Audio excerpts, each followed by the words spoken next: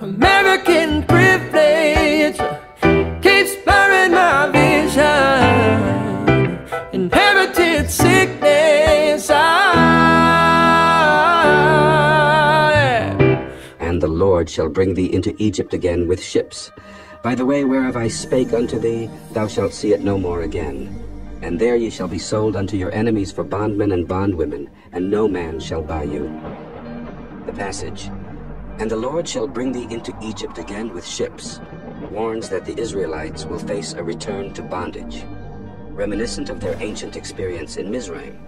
This consequence is attributed to the violation of God's law, resulting in a curse upon the nation that will endure for generations.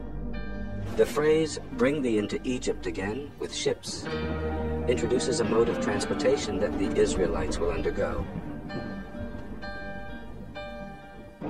Instead of journeying to the land of their captivity by foot, they will be transported on cargo slave ships.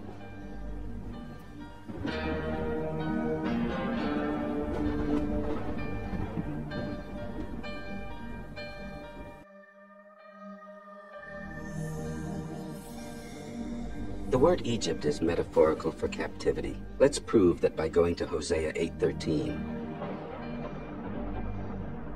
Hosea 8:13. They sacrifice flesh for the sacrifices of mine offerings, and eat it. But the Lord accepteth them not. Now will he remember their iniquity, and visit their sins. They shall return to Egypt. They shall return to Egypt. Historically, Egypt was the place where the Israelites were enslaved before being delivered by God. Therefore, in the prophetic and poetic language of the Bible, returning to Egypt often symbolizes a return to a state of bondage or subjugation. It's not necessarily about physically going back to Egypt, but rather experiencing conditions similar to those of Egyptian slavery, loss of freedom, subjugation, and suffering. The broader context of Hosea 8 verse 13. Throughout the book of Hosea, the northern kingdom of Israel, Ephraim, is being admonished for their departure from true worship and obedience to God. The warning of returning to Egypt in this verse serves as a metaphorical punishment for their sins, signifying that their disobedience would lead them back into a state of oppression, much like their ancestors experienced in Egypt. In summary, in Hosea 8:13, Egypt metaphorically represents a state of captivity or oppression, symbolizing the consequences of Israel's sins and their departure from God's covenant.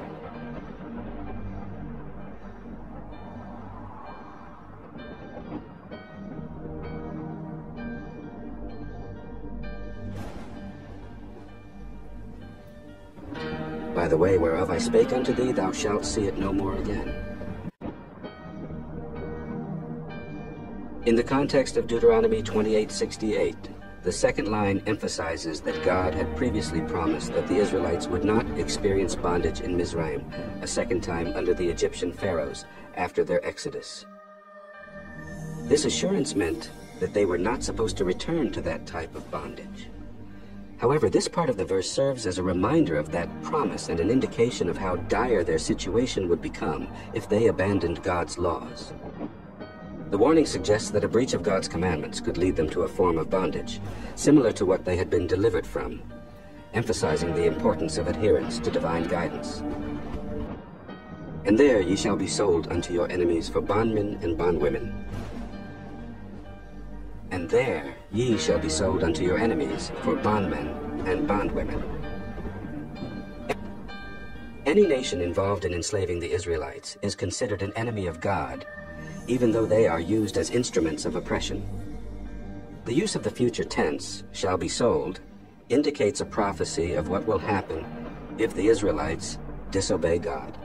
Bondmen and bondwomen refer to male and female Israelite slaves, respectively, signifying a total loss of freedom and regression to their former state before the deliverance by God. The curse of the Israelites in Deuteronomy 28 will extend to their great-grandchildren, persisting until death. They will be born under conditions that snare and trap them, making survival a constant struggle for success in captivity.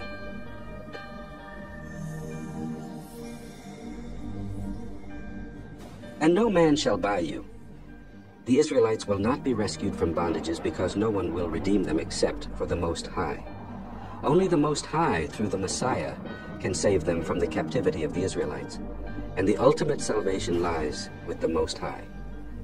No one else can rescue your nation from these cruel conditions, as they are truly a divine judgment.